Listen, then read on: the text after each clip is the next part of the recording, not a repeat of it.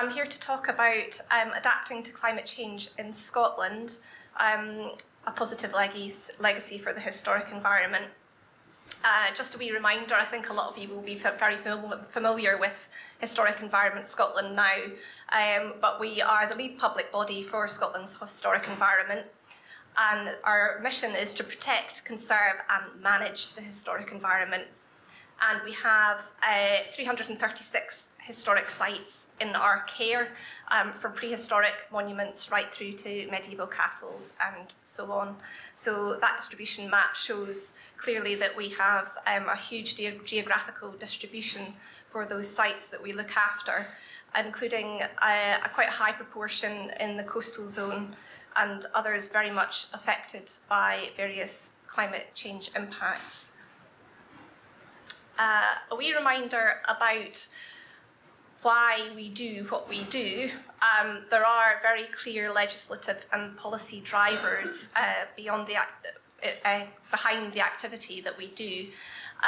So under the Climate Change Scotland Act, we actually have formal responsibilities as a public body around mitigation, adaptation and sustainability. So under adaptation, that we deliver programmes for preparedness to the changing climate by planning to continue our function and increase resilience, and that we consider the impacts of climate change on current decisions and investments over future decades. So a very clear driver there, and a couple of years after the Act was passed in Parliament, there was guidance produced for public bodies on what that actually means in practice. So that's the document on the left there, which was published in 2011.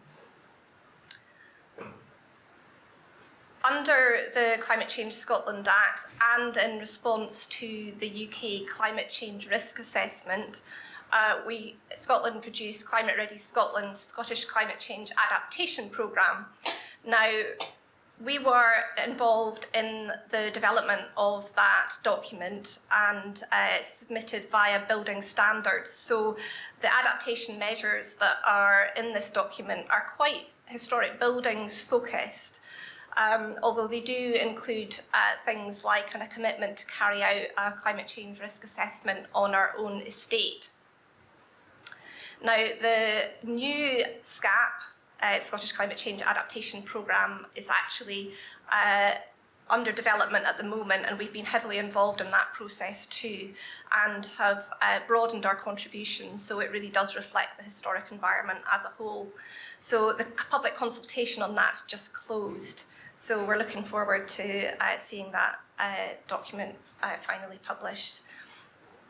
A lot of you may be familiar with our Climate Change Action Plan, which is actually formally finished now. It ran from 2012 to 2017.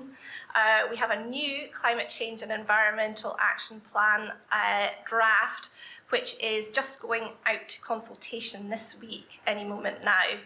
But under the Climate Change Action Plan, the main thing is that we had a whole section on building resilience, effectively adaptation, so preparing the historic environment for climate change. And that includes a lot of the actions that are actually in the SCAP as well. Quick reminder for those who aren't familiar, since the 1960s there has been a measurable change in the climate in Scotland. So climate change is not something that's going to happen sometime in the future, it's something that we're already dealing with on a day-to-day basis. The main headlines: fewer days of frost since the 1960s, fewer days of snow cover, a much longer growing season, so around 5 weeks longer already. Already 1 degree Celsius rise in temperature, over 20% more rainfall, and sea level has been rising at an average of 3 to 4 millimetres a year, so faster than elsewhere in the UK, and it's speeding up. This shows anticipated change by the 2050s. It's actually based on UK CP09 data. A lot of you will be familiar with UK CP18, which was just launched last year. The main headlines are that we're looking at warmer, wetter winters and hotter, drier summers. the sea level rise figure here is a lot lower than the estimate that we see in UK CP18. So there's quite significant change there, and we're looking at up to a metre higher sea level by 2100, so within the lifetimes of children who are around just now. And you can see that things like increased precipitation are already having an impact on our sites. This is Maze Howe in Orkney, which shows a flooding event a few years ago, which obviously had an impact on access to that site. So I mentioned our climate change risk assessment work. When we first started doing this work, we realised that we really didn't have a very good understanding of the current environmental risk from natural hazards on our properties. There had never been any kind of systematic assessment. So we looked for GIS data sets that might help us, and worked in partnership with the Scottish Environment Protection Agency and the British Geological Survey to pull together all the relevant data sets. Now, these are around coastal erosion, ground instability, so landslides, and various kinds of flooding, fluvial, pluvial, coastal, and groundwater. And we basically carried out a vulnerability assessment as the first stage. So looked at those various hazards and how they might impact on our estate. We used a fairly straightforward risk matrix for that. So looking at impact times likelihood. Unfortunately, don't have the detail to go into the time to go into the detail on this, but the report is available free to download online. So the main assumption we were making is that as climate change intensifies, there will be increased occurrence rates of the kind of natural hazard events that are represented by these data, flooding, coastal erosion, and so on. So what we found was that the majority, indeed quite a large majority of our sites were exposed to a high or very high inherent risk against these natural hazards. And when we modified those figures based on some variables that we thought might actually reduce that risk, we still came out with the majority as being at high or very high risk. So we clearly have quite a significant issue. I think it's worth saying that a lot of the sites that we look after are in quite exposed locations, and they were put there deliberately. They were put there because they were defensive or needed to take advantage of natural resources and so on. So this perhaps not that surprising, but it does show you the scale of the potential adaptation that we might have to look into. This is a wee example from this work showing Fort George, which is an 18th century fort up in near Inverness. And what you can see is that in the map on your left, there are certain parts of the fort that seem to be particularly exposed to coastal erosion. And that's quite interesting because it ties up with what we were already aware of on that site. That bit at the north actually coincides with a sluice gate where there had been significant erosion problems already. And a few years ago, Historic Scotland, as we were then, worked with the Army to actually build some protection there, some rock armour to protect that side of the site. So I think it's quite important also to recognise that although perhaps in the past decision makers haven't been that aware of the climate change issue, they have been reacting to these issues and adapting in some cases. So another project that I thought was important to mention was Edinburgh Adapts. which is ongoing.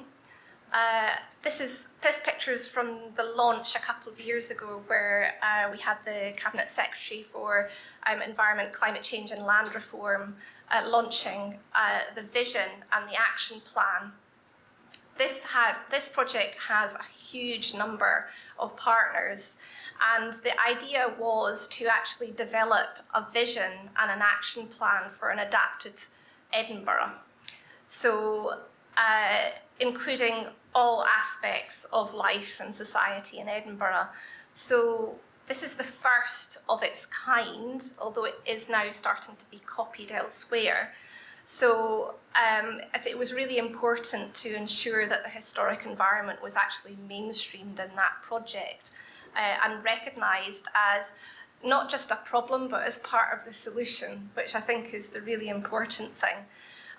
So we created a vision of an adapted Edinburgh, telling people what we thought Edinburgh might look like if it adapted as we thought it should. And then we developed an action plan that actually showed how we would get to that stage.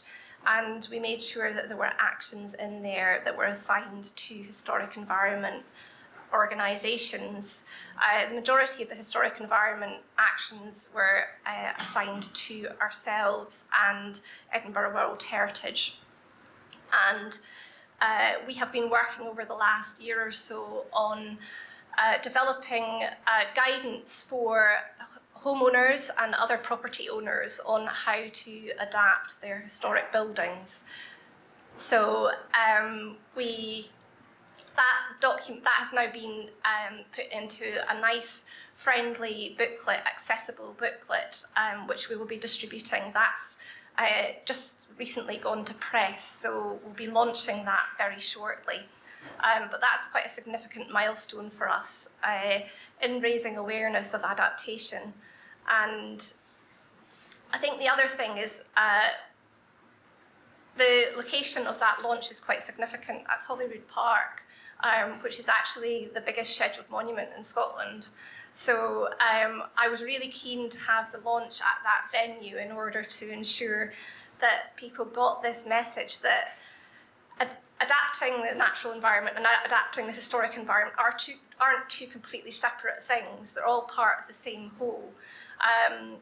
And you can actually work with both together to ensure effective adaptation. So I think that's really important. And it's also been important for Dynamic Coast, Scotland's coastal change assessment, which Historic Environment Scotland has also been heavily involved in since its inception.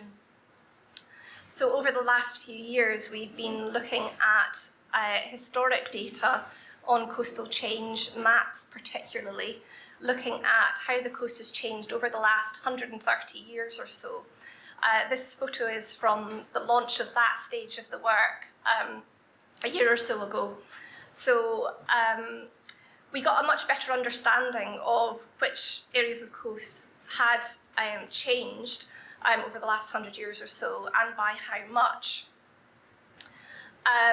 We have since then been moving forward on the second phase of the project, which is pulling in lots of different data sets, terrestrial laser scan data, LiDAR, aerial photographs and so on, so building up a really detailed picture. And we've actually also projected forward, so using that historic data and fairly conservative estimates of rate, we've looked at what the areas might have significant change. However, they're quite conservative estimates, and we're now moving forward to to a much more nuanced approach, using, as I say, various data sets, also satellite data. So that's an ongoing project, and I would definitely recommend that you go to dynamiccoast.com and have a look at that. We've been using Skara Brae in Orkney as a super site case study within Dynamic Coast. So this is my colleagues in the digital documentation team carrying out a TLS survey recently. We've been doing monitoring at this site since 2010 on a biennial basis. So we now have an amazing documentation of coastal change. And what we've been finding is that what's actually going on in the site is actually really quite complex and perhaps doesn't match up exactly with people's perception of what's going on. So you can see in that image, this is comparing 2018 data to 2010 data, that we've actually got significant erosion and accretion in that site. And obviously the seawall there is affecting that. The seawall is continuing to be maintained and augmented. There's very recently been tow reinforcements gone in there. So that's very much an ongoing dynamic adaptation project. This is the tow reinforcement works just very recently. So that's a bit of a speedy run through of a few projects. There are more. But as I say, Dynamic Host is definitely worth your while. Dynamic Host is also now on Twitter, and there's actually an animation of the Skara Brae data just been uploaded to YouTube very recently, so definitely commend that to you as well. And that's my contact details, so if anybody wants to talk to me about any of those projects, then please just let me know at some time today.